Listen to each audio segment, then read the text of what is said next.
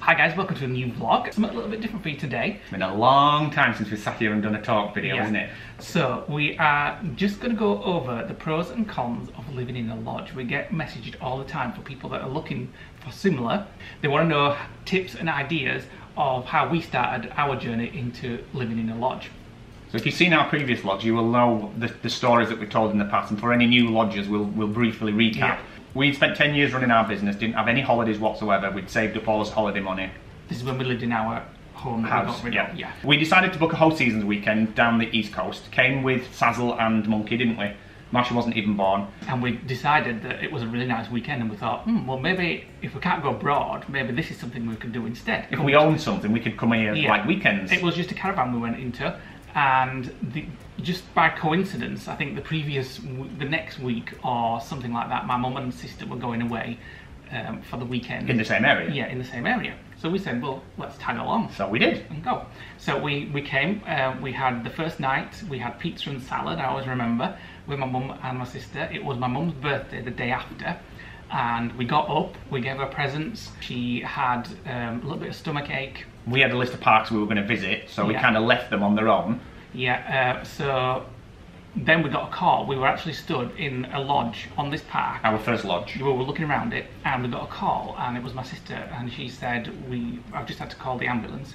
My mum's got to go to hospital because her stomach's got really bad. So we were like, oh, right, we need to go. Turned out to be appendicitis. Yeah. So when we were following the ambulance pulled up trying to get her into a local hospital, and we were parked up waiting for about 15-20 minutes, weren't we? And we both texted each other and said, sod it, we could be dead tomorrow, every day's best, let's just buy the first lodge that we had. It was a very unexpected thing. I'm not even sure we would have bought a lodge if that hadn't happened. Probably not. We looked at the first lodge and we liked it. Immediately loved it.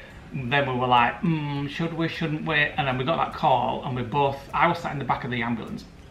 For those of you who have heard this story before, we're just going to go over it quickly. I was sat in the back of the ambulance thinking, friggin' hell, look what's just happened in like 5 minutes. And look how life can turn around in 5 minutes. So we were like, let's just do it. We work so hard, we work so long, and we just basically didn't do anything. So, long story short, we bought a lodge. We moved in October, was it? September? September's for your birthday, wasn't it? It was my 40th birthday. I was 39 when we bought the lodge. And it was kind of a present for me, also, so Nick said. And we moved in for my 40th birthday. We weren't vlogging, so there's no vlogs of our first lodge, unfortunately. I wish we had vlogged. When we came around to look at that lodge, we actually drove round on this street that we're on now, and we actually commented and said, oh, wouldn't it be nice to have a big lodge like this where we could spend more time? And we're like, but that'll never happen. Never thought anything of it, and then 6 months later, Lee had his spleen injury. So we enjoyed that first lodge for over Christmas, wasn't it? 6 months, yeah. And it was cosy and it was small and it was just nice. And then we were at home doing the house up, and I just had an unusual pain one night. Again, long story short, because a lot of people have heard this, I ended up in hospital with a cyst on my spleen. And at the time, the doctors were saying I'm going to have my spleen out. I would be on antibiotics for the rest of my life, and basically my life was about to change slightly. Long story short, it didn't. I didn't have to have my spleen out. We were in hospital, and I said, right, this is every day's best again now. Yeah. When we go back to the lodge, we're going to get the keys, because these were all empty at the time. We're going to get the keys for all the ones on this road that were vacant, and we spent a weekend going from this one to the next one to the next one, all up and down the road, didn't we? And then on the Sunday, we said, right. We kind of knew. We knew straight away. This one that we liked, but we were like, will we use it enough? And blah blah. We'll come on to the pros and cons and stuff afterwards. So we bought this lodge. We moved in, and we became the Lodge Guys. Yeah. We started vlogging about a week later, didn't we? No, it was a long time after that. Wasn't it? No, it wasn't. You still had your spleen injury because we were visiting your dad in hospital as well. But it was a couple of months at least before I decided to vlog. And the story of why we started vlogging was I had a YouTube channel which I used to run from our garage conversion at home for kids TV and stuff. It's still out there. It's called Toy Fun TV.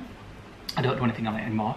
We got here, I didn't have the room to do that kind of stuff, but I got into YouTube and I really enjoyed it, so I started vlogging. Nick was like, yeah, whatever. Yeah, I was. For the first year I was. But then he finally got into it. And it was all done on a mobile phone, it was very cheesy, and if you look at our early vlogs, you'll see exactly why. Everybody feels sick. Everybody feels sick watching it because there's no image stabilisation. So but things progressed then, yeah. And we spent more and more time here. We knew when we started our business that it was on a limited shelf life. When we started it, we knew it wouldn't last forever, and we knew we could almost predict at the point where we would either have to close it or basically change direction. And that happened to be January 20, when it was the point where we basically, it wasn't worth doing it anymore, wasn't it? No. We had been struggling with the business for 6 months plus. There was lots of competitors. Everybody's undercutting each other. It was driving margins down. Making pennies on the stuff. One day we'll probably do a video about what that business was fully, because I'm sure a few would be interested in that. But there is a great story on how it come to fruition. Obviously, we had lots of staff to consider, and that is why we ran for 6 to 8 months at a loss. Because we're not at a loss. We were just very, very, very tiny profits, like £19 in one quarter, I think we made. So it was literally not making any money at all. We ran it for as long as we could. Mainly because of the staff, we didn't want to let them down. They'd worked for us for a long time. But we're getting off the subject now. So we did get rid of the business because it would have been starting to have our... And we had other things bubbling away in the background, which we focus on now. Right, so basically, what are the pros and cons of buying a lodge? So we've basically broken these down into things that you need to consider, things that we consider pros, things that other people will consider probably cons. Yeah, and a lot of the things that we've learned in the years after living here, which we wish we'd known about before. So the first thing is, obviously, if you're going to buy a lodge, you've got to find somewhere to house it. So you need to find a park, or your own private land. If you've got private land, you can pop a lodge on your own private land. That would be the ideal situation. That would be perfect for us. We found this particular place because of its views, and it was the prime location for us. We looked at a few. I would say the most important thing is just to get them down and just go and look. Yeah. Get right. You'll know the one when you find it. I had a notepad. I wrote all the local caravan and lodge parks down, and we just had one day, which was a Saturday, when we went through them all, didn't we? We said, right, we'll go one from the top to the bottom. We only actually managed to get to 2 before my mum called, and luckily the second one was the one that we liked.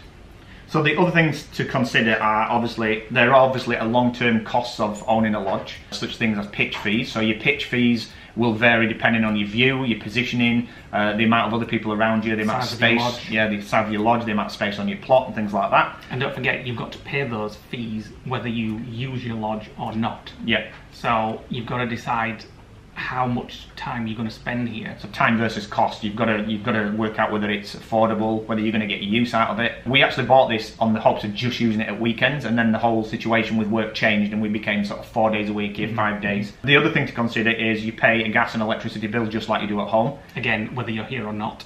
However, the benefit of that is you can't be in 2 places at once. So if you've got a home, you're not using gas and electricity, you're using it here instead. So that kind of weighs up. However, park gas and water and electric tends to be a little bit more expensive than you can get at your home, and you can't always shop around when you live on a park. You can't go onto U-Switch or whatever it is and find the cheapest rates. You've got to go through the park, which is usually inflated. Yeah. You also have to pay things like business rates and sewage and things like that. That's part of your fees. So for us, typically, I think last year or the year before, our total utilities costs, including all that, was about £800 for the year, plus our pitch fees. But within that is one of the pros, the fact that the park then look after everything for you. They do all your gardens, they provide your facilities, your pubs and things like that. Obviously, you've got to pay for your drinks, but there are areas, different facilities on different parks. You can fish, you can golf, you can do whatever is interest to you. We have no interest in any of that. We bought it purely for the fact that we wanted a home away from home. The positioning of your lodge is another consideration that you need to take as well. We bought this in hindsight and didn't realise that we are in the worst wind spot for the whole park, basically. We've got what we think is the best view. Best view, but the coldest. But the worst for the wind. The wind comes from the sea, straight over all the infrastructure over the other side. There, and blows straight onto the decking, which, as you've seen, is a beautiful decking, but we hardly ever get to use it because it's always freezing. Even in summer, it's really, really cold. Yeah. So, and that's one of the reasons why we don't have a hot tub. A lot of people say, why don't you have a hot tub? It's because it's freezing out there. Yeah, we would never use it. The other thing that is to consider is your travel distance from your home as well. We think, we'd ideally like it to have been an hour. It's actually 2 hours for us, so it is a long way to just nip back and forth. There are some people, our neighbours, that actually live about 5 miles away and just have this as like a holiday home break type thing. For us, when we come for long periods. Again, I probably wouldn't have not bought here, but for me, it is one of the cons. Obviously, my family are an hour and a half away. Yeah. It's just a little bit too far just to say, come over for the day, and you know, you've got to think about, oh, it is an hour and a half away, so it's a full... It's 3 hours of driving, Yeah. that's minimum. I would have liked it to be in about an hour. An hour Yeah. would have been perfect. So the next thing to consider is basically, can you make any income from your lodge or your unit? On this park particularly, there's no option to do rentals or anything like that, no holiday makers. So for us that's ideal because Yes. your neighbours are always the same neighbours that you see. Some parks you would actually have holiday makers in like your next door neighbour and things like that. So that was one of the positives for That us. was one of the reasons why we bought here, because Yeah. we didn't want holiday people. That was wrong with holiday Yeah. people, but we didn't want to be on a holiday park. Yeah. A lot of people are, and that's great. And you can rent your lodge or your caravan out. We can't, and that's one of the And things wouldn't if why- we could. No. You can't assume that a lodge or a caravan is an investment. It's not an investment. You will lose money on it. It's very much like a car when you drive it off the forecourt. You lose money the second that you've basically exchanged your contracts.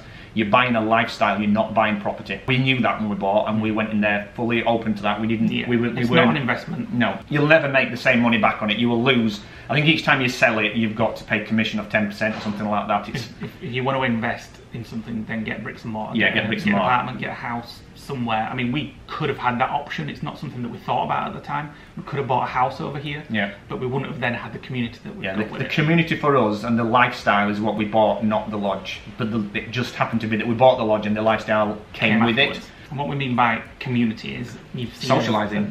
at the lounge when we just go around for coffee, and we usually end up bumping into friends over there. We've made lots of friends on the lodge park. Yeah, more so. We lived at our old house, and we lived there for 15 years, something like that. We never made friends with anybody there. And then you may have seen that some of our neighbours who live straight opposite us bought on the same park, and we're like best friends with them now. We go around for drinks.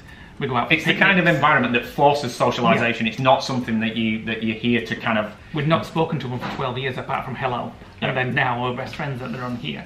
So yeah, if you do want that kind of community lifestyle, a really nice community, then lodge parks are great for that. Yeah. So our plan for last year was we were going to downsize our house and rent it out to generate some income, and then go travelling and just basically have a postal address somewhere where we could receive mail. And then obviously COVID hit and all that changed, and we ended up buying an apartment and getting rid of the house. And if you're new here, just because you want to see what it's like living in a lodge, go check out our videos from last year when we had to leave the lodge. We had 24 hours to leave the lodge. We had to pack up all our things and go back home. The timing was impeccable timing. It Yeah. was just so ironic that we just literally cleared our house, sold everything off, put a lot of the stuff in storage, and then bang, we had this happen and we had no furniture. And like Lee said, go back and have a look at those videos from the beginning of lockdown 1. Yeah. Right, getting on to the pros and the cons. We will do a bit of a lodge tour as well and show you around and the things that we've changed since we've been here. The first con is the fact that you can't have any post or any parcels delivered here because you don't have a physical address. It's kind of a con and a pro, the fact that it stops us buying so much from Amazon. Yeah, although we just use Amazon lockers, so we've got around it that way, but we don't have any mail here or anything like that. The next con is, depending on which lodge or caravan you buy, there's not much storage. We have zero storage. Yeah. Well, we have a cupboard there. You've Under got to the be beds. creative under the beds as storage, and We have a that's shed. it. We have a shed. We have one shed outside. Yeah.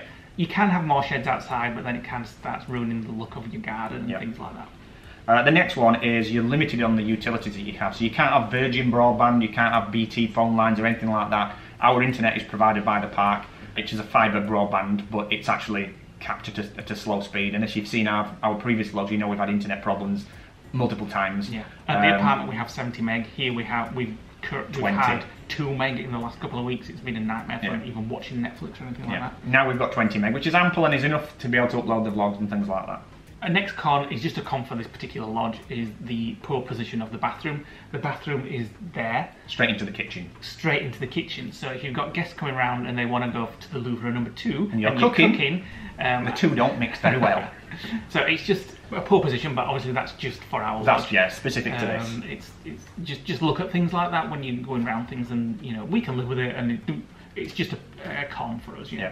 The other thing as well is that some parks have closed down periods. Some parks you can stay on it 365 days a year. Fortunately, we can't. We can only use it for 11 months, which is fine because we can go on holiday on that closure month, January. or we can go back to the apartment. Although the last year it's kind of not really mattered because it's been closed anyway. So do look at that, because there are some parks that have like 5 months closed down, which is great if you think I'm not going to use it for the winter, but the winter is one of the times that we really love. Like now, it's It's wasn't cosy. down, It's but cosy. cozy. Pine forestry and things like that. That's what sold it to us, because the day we came and looked, it was actually raining, wasn't it? And we were like, oh, this is like we've been in Canada or something like that. The other thing to consider now, obviously because of the last year and the pandemic, is some lodge parks are residential parks, so you can actually live there. Yeah. Had we known about the pandemic 4 years ago, it may have been something we would have considered looking at. Yeah. We've never looked around a residential park, so we don't know what they look like. Residentials tend to be more brick-based and residential homes, and they tend to be more over 55s.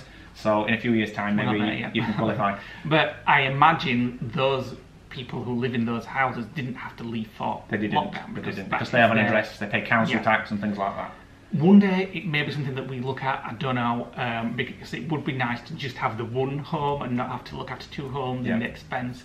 But for now, that's not where we are. So that's the final con. So the pros are, when we bought it, the entire place was interior design, so we didn't have to think about decor, colour, matching things. We walked in, everything that you see in our vlogs, apart from a couple of lamps and a couple of bits and bats around, was actually here when we walked in.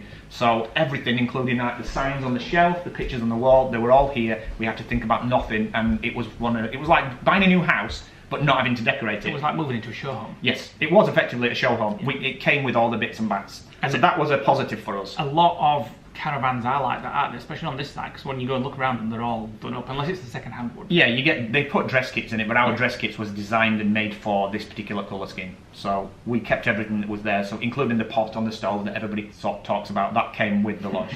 And it's still in the same place as what it was when we actually got the lodge. The next pro for us is the view.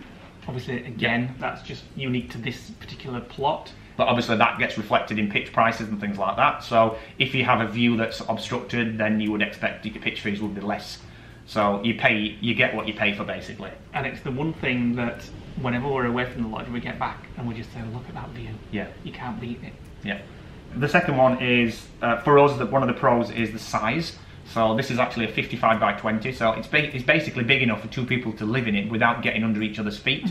It's basically got 3 bedrooms. There are other models on here, exactly the same as ours, that are exactly the same but different layouts and things like that. 2-bedroom one. Yeah. Our friends live in a 2-bedroom one of this particular lodge. It's very weird because when you go and look around, everything kind of looks the same but also looks different. And that has pros and cons as well. Their main bedroom has a humongous walk-in wardrobe, which is lovely. I'd love that. But we wanted the extra bedroom for when the kids come over. Yeah. So you have seen the lodge, obviously, in all our videos, but we have done a lodge tour before, but it was a long time ago. So we thought we'd just show you around, show you some of the places that we don't vlog in. Yeah. Apologies for people who basically may have seen this already, but there's a lot of people that subscribed that haven't watched our back catalogue. So we're going to show you around the lodge now and just explain what it was like when we got it and what we've changed. We've tidied up. Right, so as you know, you come in the door and this is where you come into. So this is the living dining room. Apologies for this mess, we've been obviously just filming this video. I'll stand further back so you can't see it. This is usually where we do our work and where we eat our meals. So this is unfortunately for us a con, because we don't have a proper office, but we could at some point turn one of the bedrooms into an office. I will swing round the room while Lee's talking. Yeah, all this came with it, apart from the trinkets. We got a new picture, we got that stag, but the actual furniture came with the lodge. And you'll notice that it's actually very similar, if not identical, to the apartment. Yeah, so obviously the living room area. Got the sofas, even the cushions came with the lodge. Yeah, all this came with the lodge, all this furniture. Most of the trinkets on there came with the lodge. We've added our own to it. We absolutely love this sofa. And it is actually a sofa bed. This whole unit here comes out and makes a double bed. It's only been used once. Yeah, a couple of times I think. My sister once used it, and I think your mum. My mum used it. We obviously bought the TV. Yep, we put the lights around the window, just personal touches. Yeah. But the cushions, like I said, the cushions came with it. The picture on the wall, which we had to have redone because it was faded with the sun. This is Nick's favourite place. This is my pit. This is the kitchen. I'm just going to put some lights on so you can see what they call runway. Runway lights, which are like a cool white, low voltage cool white lights. Yeah, so this is perfect. I'm sure lots of you have an island when you're cooking. This is perfect for when you're cooking. I love standing here. So we have guests sat over there while Nick's cooking, and we can have a drink, have a chat. So we like the open plan. The downside is my head bangs that. It could just do with hiring up maybe a couple of inch. All the appliances are CDA. It's not like the best brand. Loads of storage, which is what we miss at the apartment. Lovely big fridge, which we like. Again, just moved in and it was all done for us. Yep. We've got this blackboard, which we are too OCD to ever use. No, we're never using that. We hide the chalk when people come. I'd love to get one of those artists in, you know what I mean, that do proper chalk art, and I don't know what it said. Yeah, but what if you didn't like it? This is the bathroom, which was in one of our cons, so obviously if Nick's cooking there. This is the kitchen. And somebody says, right, I'm off for number 2. And especially when they're having a bookshop poo and it, you can hear it when you're cooking. So this is our main bathroom. A lovely freestanding bath. No shower, unfortunately, which is a bit of a con. It's got an over bath shower. It's got that, but it hasn't got like a proper shower. Yeah, so because the bath is freestanding, if you stood up and got a shower, it would go down the back and the front. So our friends and family, if they come and stay here, we say, do you want to go and have a shower in our ensuite? Yeah. Which is fine, but it means we have to go make our bed so it looks presentable. The mirror on the wall is a, so if you've got your hands all soapy, you can turn it on and off. Love that. Pretty much why we got the same one at the apartment. It's very similar. Down the corridor into our bedroom, which we've tied in. Yeah. So, there we go. This originally was a King size, but we like Super King because obviously we're 2 6-foot guys, so we want to be as far away from each other as possible. So we had the headboard upgraded by the manufacturer, or we actually swapped it, and we put the other one in the back bedroom, which we'll tell you about when we get in there. That's our furniture in the bedroom. Again, for me, it's a con because there isn't enough storage for all our clothes. And it matches the apartment. Yep. TV on the wall, which we put in ourselves, that didn't come with it. A big freestanding, well not freestanding, but a full-length mirror. Ensuite, which is, again, something that we absolutely love, so that when we've got guests... Love the walk-in shower. We missed that when we were at the apartment. Yeah. Hopefully we're going to get that when we get back and get the bathroom done. Yeah, we'll show you the storage later, then we can show you what we mean about storage. So this is... There's the Kazi. Yeah. Nice full-length towel radiator. And there we go. We've got one of those for the apartment that's Yep. coming back with us tomorrow. What we call the first guest bedroom, or the main guest bedroom. Now this room is the one that's had the biggest upgrade. When we bought the lodge, this was actually 2 single beds, which was basically a bit awkward when couples were coming and staying as we're having to sleep in singles. So we took this bed, which was actually in the other room, and put it in here, and took the headboards up and swapped the headboards. We've actually got vlogs showing you all that thing that we did. Yeah. The same wardrobe in here, so that's fine for guests.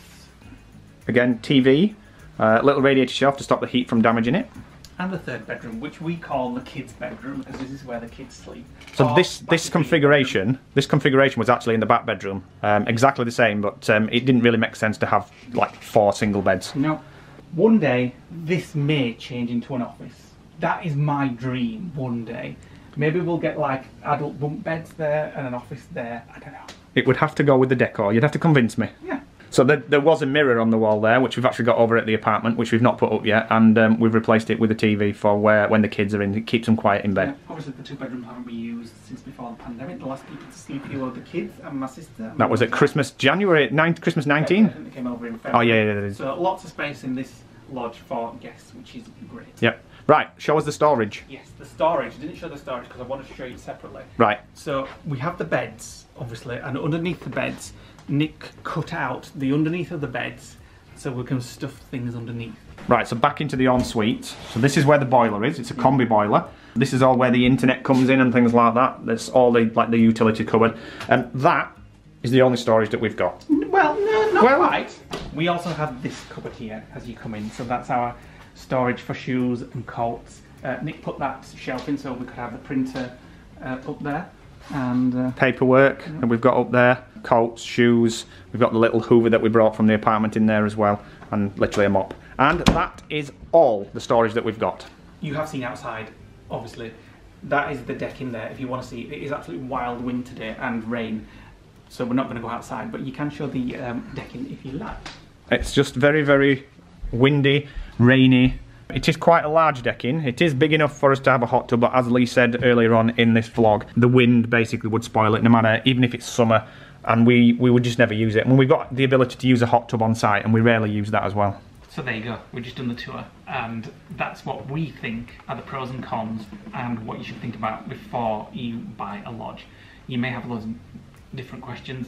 please feel free to drop us a comment below with any questions you've got. If you are thinking about moving on to a lodge park, we know some of our friends are, and they've been, you know, messaging us for the last year before. It is a big decision, but obviously now with a lot of people doing staycations, a lot of people now are looking at it, so prices have tend to, like anything coming out of lockdown, prices tend to have skyrocketed. Yeah, so there you go. Drop us a comment below with any questions that you've got, and we will try to answer them. We've obviously done this now for 4 years, so we're pretty used to it now. This is our life. Our main home obviously is off park. Again, if you're new here, check out our other videos. We've just done an apartment up, which we actually going to do tomorrow, and that is our main home. Yeah, so check out all those videos. We moved in last year. So if you are new to our channel and you're not already subscribed, click the subscribe button. Click that little bell at the side of it, which will tell you when we do a new video. We do 4 videos a week. As Lee said, drop us a comment. We read all comments. Give the video, if you like it, a thumbs up. Give it a thumbs down if you don't like it. If you like these kind of videos, please let us know. If there's anything you want to know about lodge life, if you know there's anything we haven't shown, you know, we live here 90% of the time, so we can show you whatever you guys kind of want to see. Yep. And we'll see you on the next vlog. Bye for now.